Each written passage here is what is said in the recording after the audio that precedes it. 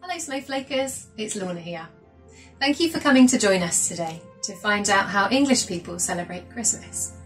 We're going to post a video every day for the first 25 days of December, the season of Advent, and I'm going to tell you the importance and significance of some of our most famous symbols.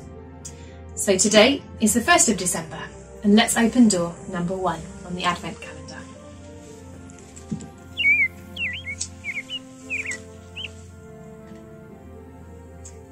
Today's picture is the robin.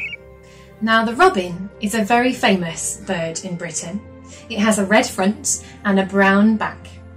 People say that robins are very friendly and helpful, and you can often see them sitting in your garden if you look out of the window. Now robins don't only appear in winter, but because they have a red front, we say that it is much easier to see them on a snowy day or when the leaves have fallen off of the trees. There is a little story about a robin connected to Christmas, so let me tell you that now. On the day that Jesus was born, he lay in his crib, in his bed in the stable, and a little robin, who back then was only brown at the back and white at the front, sat on his cradle to watch over him.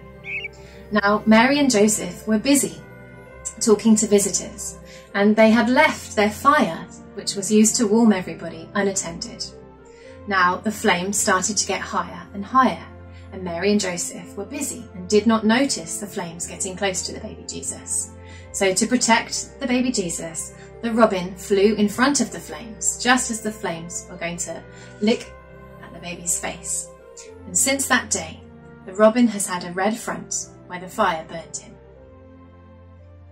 Thank you for coming. See you tomorrow.